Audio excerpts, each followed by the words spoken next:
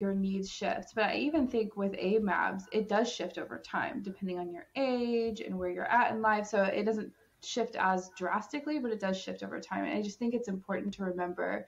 I know we've talked about this before when we get into human design and even astrology and all these different things. They're great tools to discover more about the universes within yourself, but it's also not a box to put yourself in.